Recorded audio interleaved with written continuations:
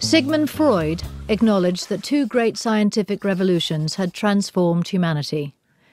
We used to believe that Earth was at the centre of the universe and that everything else revolved around us. In the 16th century, Nicolaus Copernicus and other astronomers demonstrated that the planets moved around the Sun in what we now know as the solar system.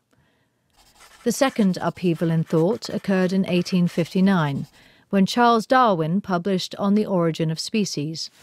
Before that, human beings had thought they were special, a species apart.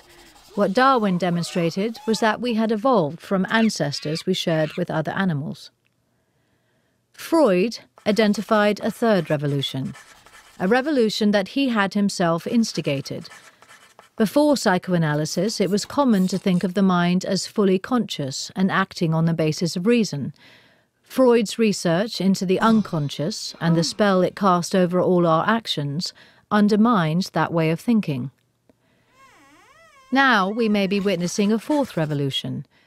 That's what philosopher Luciano Floridi believes.